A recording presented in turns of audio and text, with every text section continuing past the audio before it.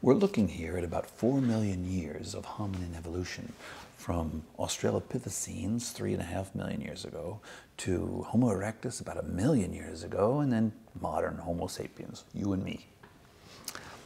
Our brains got bigger, increased by a factor of 3 or so. Why? If we knew the answer to this question, we could figure out what were the conditions that selected for bigger brains. And if we knew that, it would help us answer the question of whether we should or should not expect alien civilizations elsewhere. We humans think that our brains are very important. We are so convinced of this that when we imagine advanced aliens, we imagine them with gigantic heads, here and here. But how do you measure gigantic heads? How do you measure brain size? How do you measure intelligence? There are many different ways to measure this. It's surprising. For example, you could talk about absolute brain size, in which case, for example, elephants have bigger brains than human beings. So elephants would be smarter if that's how you measured it. You could talk about encephalization quotient, which is essentially defined here as the actual brain mass divided by the brain mass you would expect for a typical mammal of that body size. When you do that, a little bit of word jungle there, then you get humans have the largest encephalization quotient. Or you could say, wait a minute, let's just talk about what fraction of your body is the mass of your brain. And that's what this is, in which case a mouse has about 8 or 10% of its body is made out of brain. Ours is 2%. Another way, alternative ways to measure brain size is the number of neurons in your brain, or the number of neurons plus other glial cells that you have in your brain, or the number of neurons on the outside, on the cortex. All different ways to measure brain size. Now, here's a plot of a bunch of different vertebrates, and on the x-axis is body weight. Notice the logarithmic scale in kilograms. The y-axis is grams in brain weight. And the absolute brain size is the y-axis, and humans are right here. So if you're interested in absolute brain size, then there are 4 blue dots up here that are bigger. They happen to be whales and elephants. So if absolute brain size was proportional to something called intelligence, then whales and elephants would be smarter than humans. But that's not the only way to measure brain size. Let's talk about brain size as a percentage of body mass. Now, just to get your bearings here, this line here is if you don't have a body and it's 100% brain. And everything in the upper left is when your brain is more than 100% of your body, which is impossible, so don't even think about that red area. So here's this 100% body weight is 100% of your body weight is your brain. And the slope is r equals 1. The slope is r, it's equal to 1. That makes it a diagonal. What happens if 10% of your body is your brain? Then you're along this line. If 1% of your body is your brain, you're there. And if 0.1% of your body is brain, you're on that last line. So humans are in the upper right there in the green. But over here, there are hummingbirds, squirrel, monkeys, and mice. And you'll notice that these small critters, where size is important, they have a larger fraction of their body is their brain. And so they are more intelligent than humans if this is the way you measure intelligence. Along the line r equals 1, your brain weight is proportional to your body weight. What that means is the bigger the body, the bigger the brain. This is known as allometry. The bigger the body, the bigger the brain. The bigger the body, the bigger the organ. So the cat brain on the left, monkey has a bigger body, has a bigger brain. Humans have a bigger body, has a bigger brain. That's not surprising. That's just allometry. And well, don't know what to say about that. Anyway, here are the bony fish. Now, the red dots are the birds and the yellow are the reptiles. So let's label them and put a little oval there. And the blue dots are the mammals, and among the mammals are primates. The primates are in green. So let's label those. There are the mammals. Here are the primates. And there are the humans. Now notice, when you compare the slopes of these ovals to the r equals 1 line, you'll see that they tilt over a little bit more. Their slopes are a little bit less than 1. What that means is, if you double the size of the body, you don't quite double the size of the brain. The brain doesn't keep up with the size of the body. That's why these slopes are tilted over compared to the r equals 1 line. If you fit the lines to mammals, you get r equals about 0.6. If you fit the line to primates, you get r equals 0.7, a little bit steeper, a little bit close to r equals 1.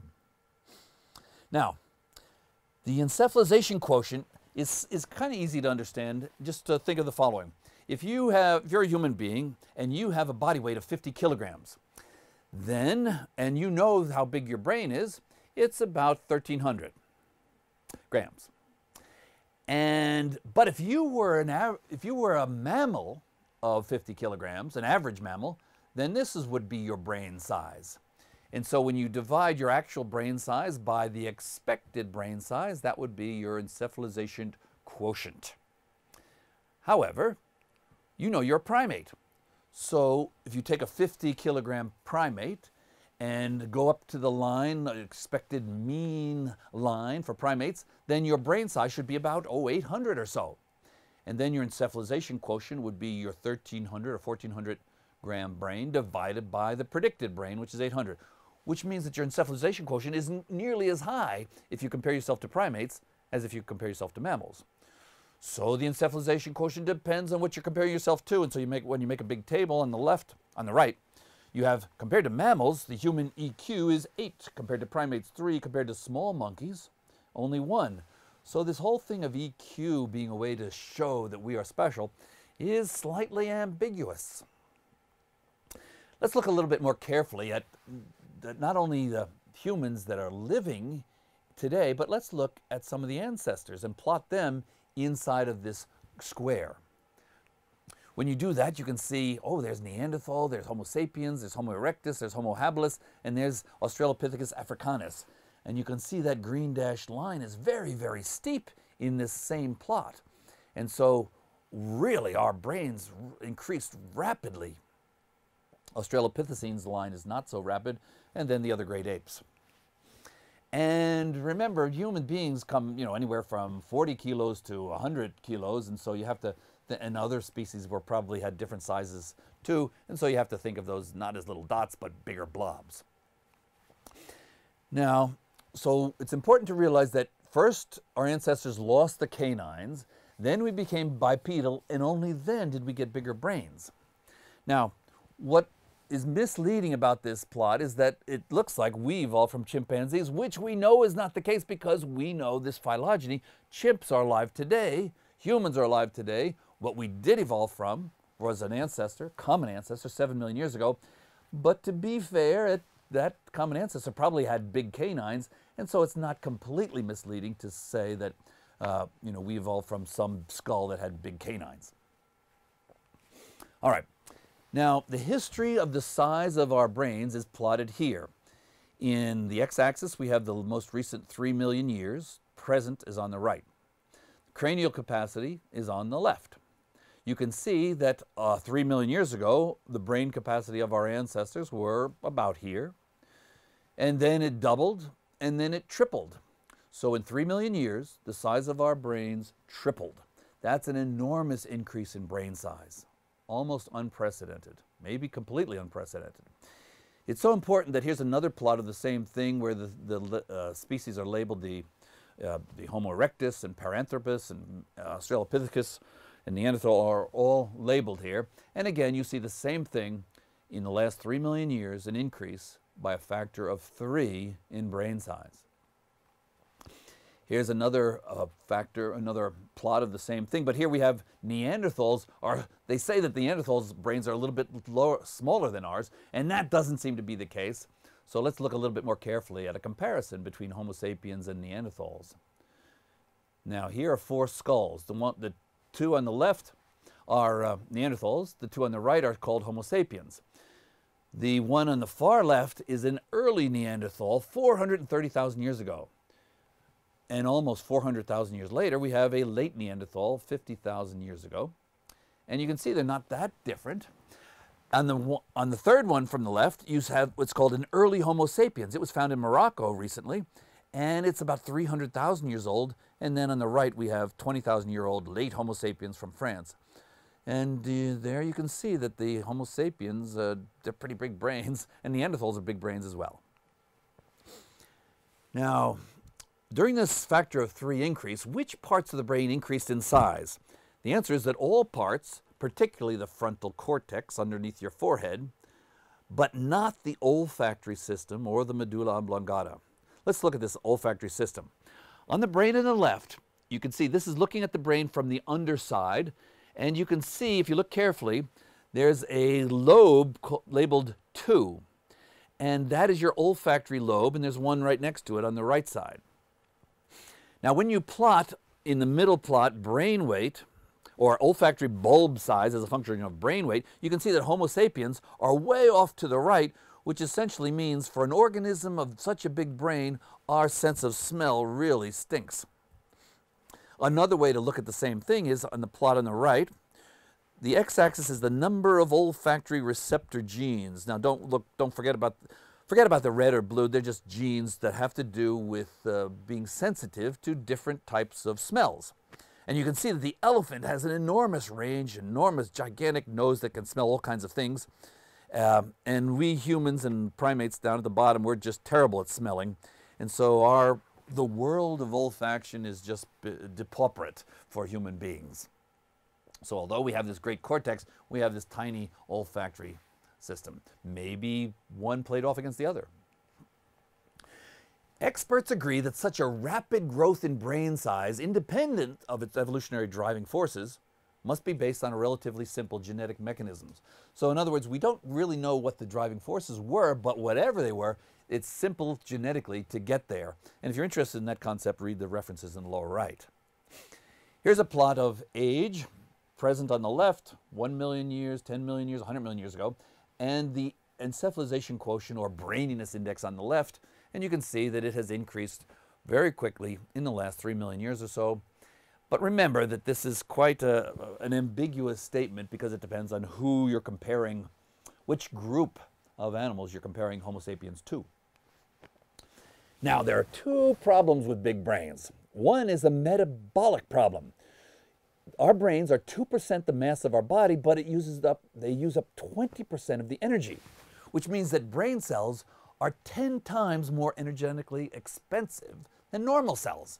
So who wants a brain if it costs that much energy? I'd rather just, use that energy for running and for muscles and other things. The other problem with big brains is developmental. Now, if you want to be an efficient walker, you have to have a small, narrow pelvis.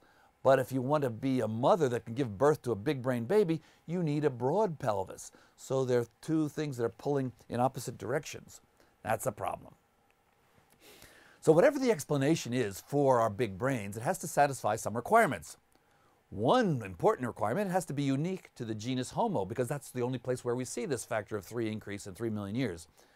This is difficult because of the wide variety of environments and the large number of mammals or other primates that could have been in similar circumstances but did not have their brain size increased by factors of 3.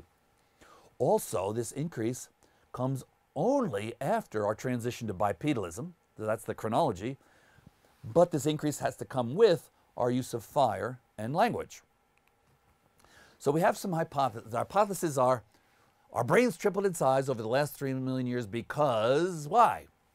You could say, well, it's just better to be smart than stupid. But that doesn't work because that applies to all species. And we don't see other species having this increase, such a rapid increase in brain size.